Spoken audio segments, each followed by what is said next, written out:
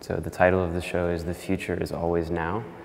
And a lot of the work in the exhibition plays with people's perception of time, really. So the intention for me is to take objects that are part of people's everyday lives and cause them to appear as if they have been uncovered on some future archaeological site, right?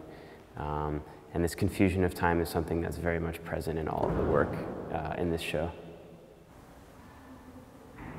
This work began, I was on Easter Island a number of years ago working on a series of paintings, and there was these Moai statues that are from 1,000 years ago, and just next to that is a dump where they put all of the things that are left by people who visit the island.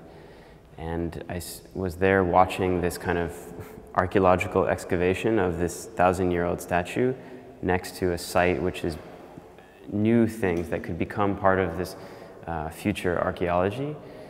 And I imagined somebody finding both of these things in the future, where you have something that's from now and something from 1,000 years ago almost being in the same time, right? So there's this confusion between things of age.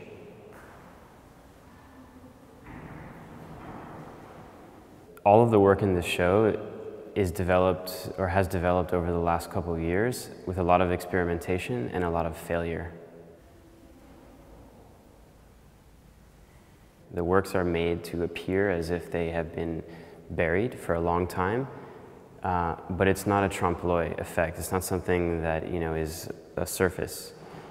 These objects are actually made out of the materials that they could become, right? So the compact disc sign is volcanic ash, and the guitar here it's volcanic ash and obsidian, almost as if these objects had been transformed into these geological materials. And the use of these specific materials is very much about allowing the audience to not look at something and think, okay, this is a painting of what this thing could be, or it's a surface thing. It's actually transformed into these materials which recall geological time.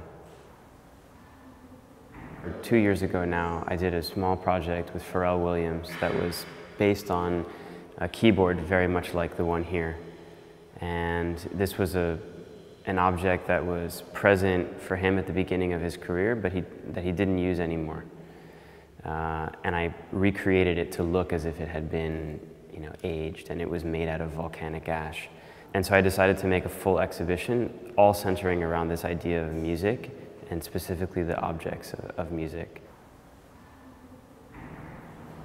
10 years ago now, I was approached by a choreographer named Merce Cunningham to work on a stage design for him. And this is something that I had never thought I would do, and it's not something that I was ever trained in. I didn't study stage design. And Merce had a very particular way of working, where he would make his choreography. An artist would make the set, and a musician would make the score, but none of them knew what the other one was doing.